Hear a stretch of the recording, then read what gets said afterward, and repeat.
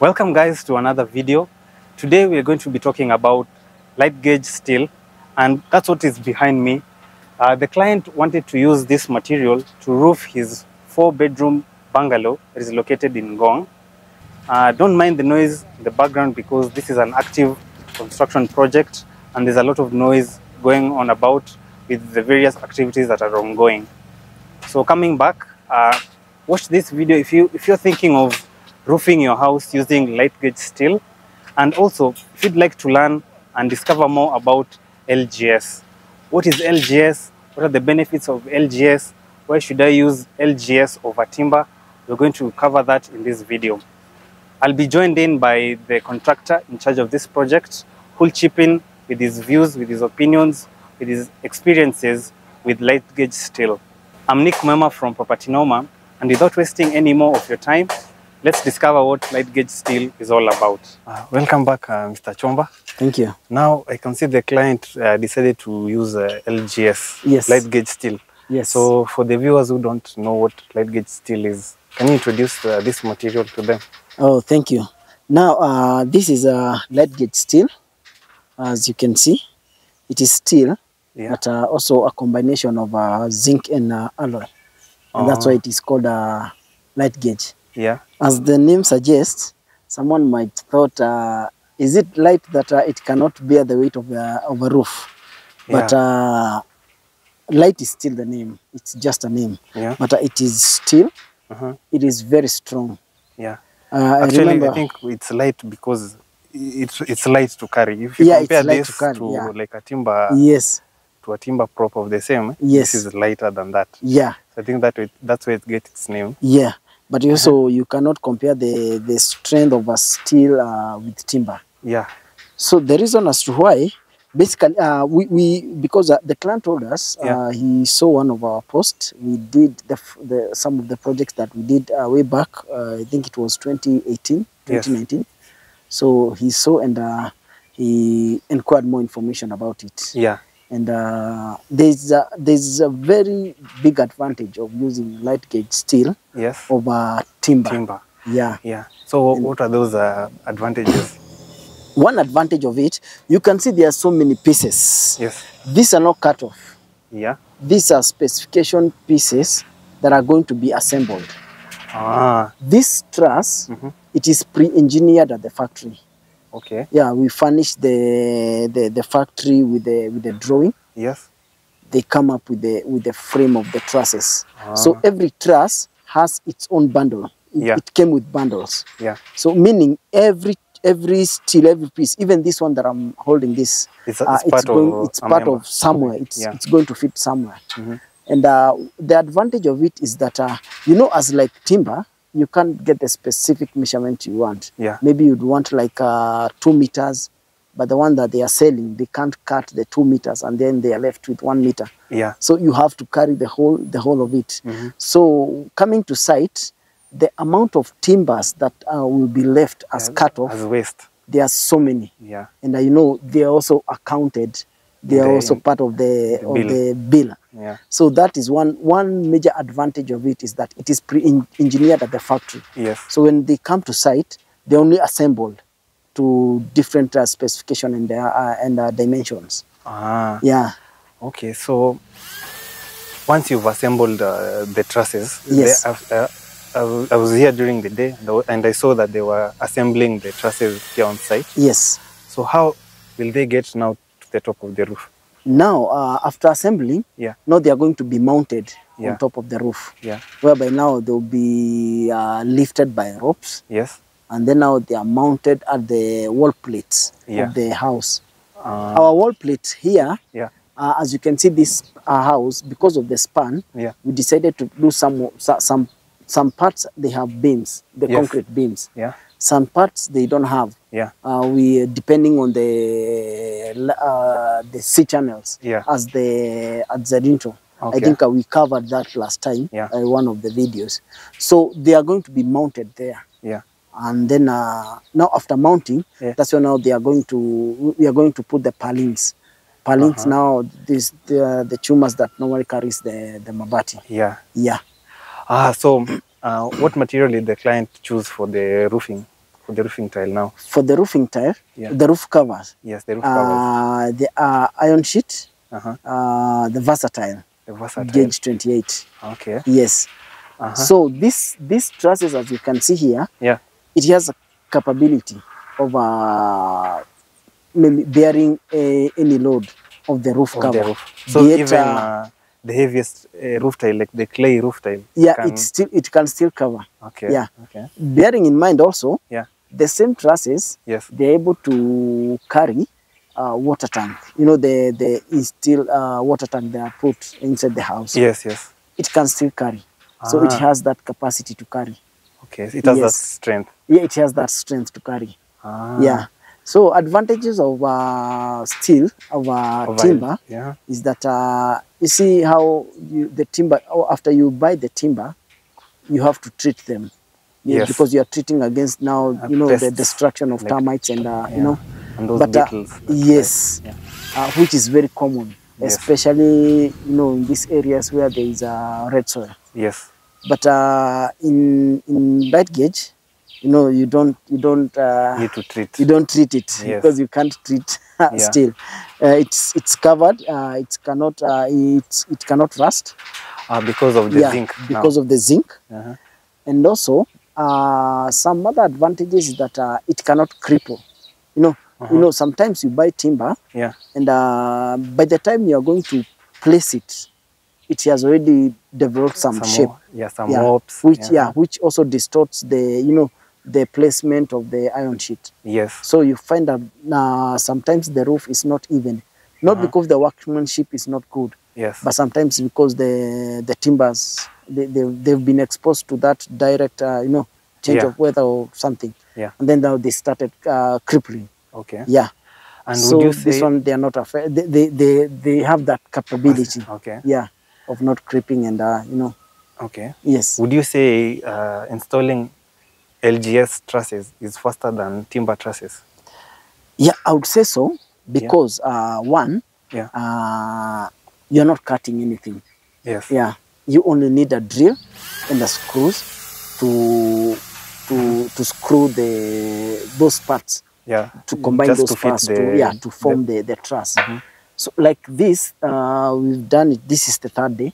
Yes. And it's only that we had minimal technician to do that. Yes. Yeah, because of because we still we were not in a hurry. Yeah. Because we had not also finished some work there. So we were doing with just 3 technicians. Yes. And you can see the amount of work that has been done. Several trusses here. Yeah. So it's very easy to install, or rather to put the trusses together. Okay. Yeah. So now let's talk about cost. Yes. For someone who is at the stage of roofing their house. Yes. And now they're thinking about LGS versus timber. Yes. Which is beneficial to them financially. Yes. In terms of cost per meter, per square meter. Okay, I can say in terms of cost. Yes. One, roofing is normally determined by the design. Yeah. Yeah. Because you can have a different design which can fit the timber, the input of timber. Yes. You can have different design that you can weigh options and see which is more affordable than the other. In this project, we looked at the design first. Yeah. We looked at the availability of roofing material, that is timber and light gauge, and we did a comparison. Yes. And we came to realize that light gauge steel, it's more affordable than timber. Yes. As per now, timber has really, the price of timber has really gone up. Okay. Maybe because of one thing or the other, unavailability of trees, you know, and also restriction by also government that we need to preserve, natural, the natural part of the country. Yeah. So I think because of that, timber has it's very expensive. Okay. The price of timber is a little bit expensive. Oh. So we chose, the client decided to go with light gauge steel. Yes. mainly because of the cost. Mainly because of the cost. Yeah. Okay. Mainly because of the cost. Yeah. And also maybe you can ask of the availability. Yes. Mostly availability of things are done, or maybe they become successful because of the prior arrangements, or rather prior engagement. So when we decided of the light gauge steel, we decided way back even before we started installing the roof. Yeah. So we did that arrangement, we paid some deposit, and that's why we have gotten them on time. Okay. Yeah. So I think availability of it, it's readily available. Yeah. You can't get it instantly. Yeah, you have to give some maybe time after some, they maybe design 2-3 days. Yeah. Because they have to design, and also now they have to go to the factory now, cut the trusses according to the specifications. Yeah. Yes. So, would you recommend LGS to someone who has never, maybe this is their first time seeing this material? Yes. Would you recommend them to build their roof using LGS? I think anytime I would recommend light gauge steel. The same way I've always recommended these other technologies that we are adapting. Yeah. Because we can't advocate for something that is more expensive, or rather it's more way above the normal, the normal conventional way. So I think one of the things that makes us even advocate more on those technologies, one, it is because of the availability, and also time. Time for installation and time for fixing the roof. Yeah, it's a little bit short than compared to maybe if we had chosen to do with timber. Okay. Yes. Something else, because of their lightweight nature. Yes. Does it affect now the foundation design? No, that's a very good question. Yeah. Yes, a bungalow. The bungalow, the weight of the bungalow. Yeah. It also affects the foundation nature of it. Yes. But looking at the foundation, or rather when you're building, you may not consider the weight of the foundation, the roof first, so that we can omit some of the things that need to be done. Or maybe, you cannot compromise the foundation because you have changed the type of roofing that you're going to have. Yes. Rather, when you do foundation according to the the specification and all the conditions that are designed, yes, you are more likely to okay, let me put it this way. The weight of the roof, because it is light gauge, it is a little bit light. Yeah. So it cannot affect the nature of foundation. Yeah. In the future, in the future run. Okay. Yeah. Okay. I think that's also very, very important. Yeah. Yeah. Yeah. Because now you have reduced the weight of the roof. Yeah. So basically, it cannot affect the foundation, the nature of the foundation. Yes. Okay. Suppose someone wants to design an attic space. Yes. Does LGS accommodate for that? Very much. Okay. Because you can carve it, because it can be cut into different sizes. Yeah. And it can also be cut into different shapes. I think that one is okay. That one is okay. Yeah, it's okay with it. You can do a circular, circular design. Yeah. Yeah. So it's flexible in terms of its design. It's very flexible. Yeah. Yeah. You can cut it. You can. Yeah. Mr. Chomba, yes. What is the durability of LGS when you compare it to timber? Okay. Durability, rather the lifespan of light gauge steel, since it is steel. Yeah. You are guaranteed that it's going to last for a very long time. Yeah. Since it is not affected by termites and fungus. Yeah. It's not affected. Sometimes you can have the leakage on the roof. Yeah. And you see now when water gets into the air seeps into the timber. Yeah. Sometimes the timber becomes very weak. It starts to rot. Yes.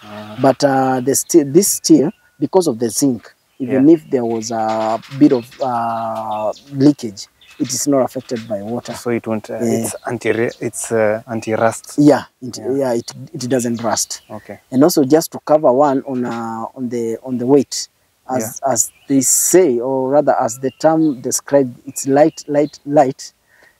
It ensures that the weight of the roof is reduced. Yeah. And that's it's assurance that the way you did a foundation, because of the lightweight in it, it cannot affect the foundation. Okay. Yeah, in terms of maybe something that maybe was not done right. Yeah. Yeah. Okay. So it provides that. Yes. So guys, I hope the questions you had about LGS roofing were answered in this video. Because this is an ongoing construction project, I've been documenting the process, and today they were doing the LGS roofing. So I thought it was a good idea to just break it off as its own separate video and publish it for you. So subscribe to the channel if you want to see the whole video of this 4-bedroom bungalow being constructed, right from installing the precast panels to the LGS roofing and all the way to the finishing. In case you want to consult me with anything, you'll find my contact details in the description and also in the pinned comment below. So that's it for this video. Thanks for watching, and I'll see you in the next one.